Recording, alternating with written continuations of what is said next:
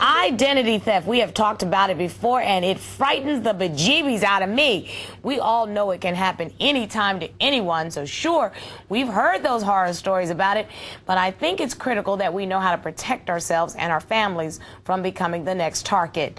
Michael Fertig, the CEO of Reputation Defender, is just the man for the job. He's our guy on this subject, and he's here on the show today to tell us what we can do to stop these thieves in their tracks. So, call your sister, your girlfriend, or your mom, or your man, because this information is something that everyone needs to hear. Okay, Michael, I'm glad to have you back.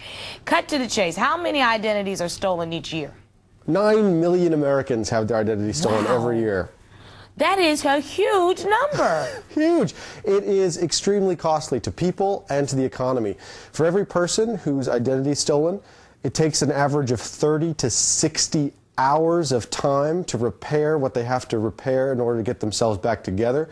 It costs the American economy about $50 billion a year. I mean, it's staggering. The FTC, the Federal Trade Commission, their #1 complaint many years in a row from consumers in America is that their identity has been stolen. Now, please don't scare me, because I'm someone who does, I would say, 75% of my shopping online. It's right. easier. I can do it at 2 o'clock in the morning or 2 o'clock in the afternoon. I don't have to worry about stores closing down on me. So is it safe for me to do that? And I hope you can see my fingers are crossed. Yeah, normally it is safe. It's a great question. Normally it is safe. You don't have to be afraid of the internet. There are some good precautions that you can take. So when you go to a website, make sure that the website is secure before you look up, before you input your credit card information. And you know what? There's the web domain, there's a web address, HTTP. That's the typical address, but if it's secure, it's normally going to say HTTPS. So that's the first thing you can do to make sure that your credit card information is safe. Well, you put together a group of tips, and I want to get through these today. There are 4 of them. The first tip is that you must shred credit card applications and ATM receipts. How can someone steal your information from them?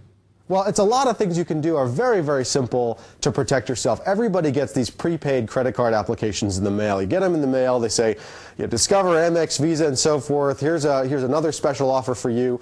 Don't just throw them away if you're going to throw them away. Make sure you rip them up nice and good. And even an extra tip, if you want to be a little extra careful, throw half of it away today and half away in tomorrow's garbage. What is it? What's the information on there that you can use? Well, what they can do is they can actually fill it out for you. and that's exactly right. Millions of Americans every year, of the 9 million whose identities roughly are stolen every year, millions of them are victims of what's called new account fraud. So they actually set up a credit card or set up a bank account in your name, and they use the credit against it. And the ATM slip?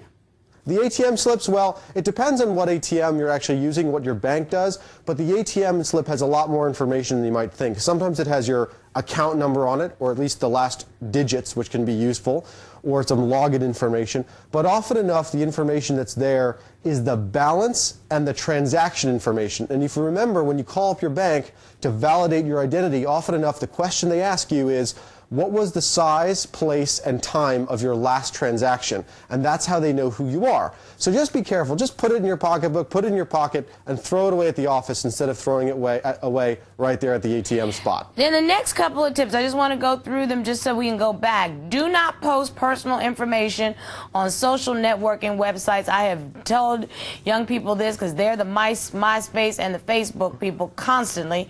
The third one is never open an email claiming to be from a bank. Your bank does not send you emails that way. And the last tip, do not leave your Social Security card in your wallet. So I got to tell you, Michael, that one right there is the one, right? Well, there are a bunch. There are a bunch. I mean, there's some others. For example, if you're going away for a vacation and your mail is accumulating in your mailbox, get someone to take it out of your mailbox for you. The Social Security information, very critical to finding out and stealing your identity. This is very, very easy. There's an entire business, actually, that's built around providing people who want information about you with that information. It's marketing information. It's the source of all the junk mail. There are a lot of companies that are in the business of aggregating information about Well, you. I'm going to have to bring you back to give us the rest of these tips because everybody's writing them down. I need to thank you. We are going to finish up today because I've got some special, very special...